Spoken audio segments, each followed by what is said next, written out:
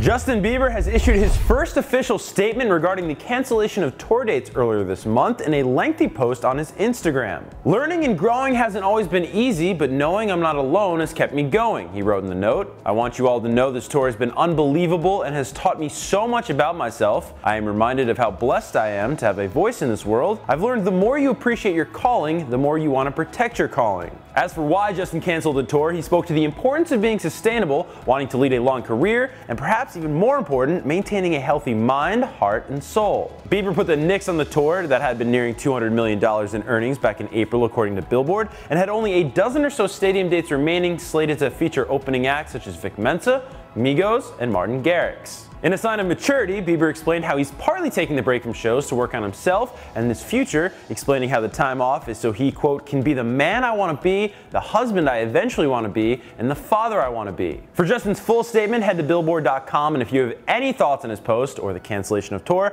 talk to me about it down in the comments. And until next time for Billboard News, I'm Kevin Kenny.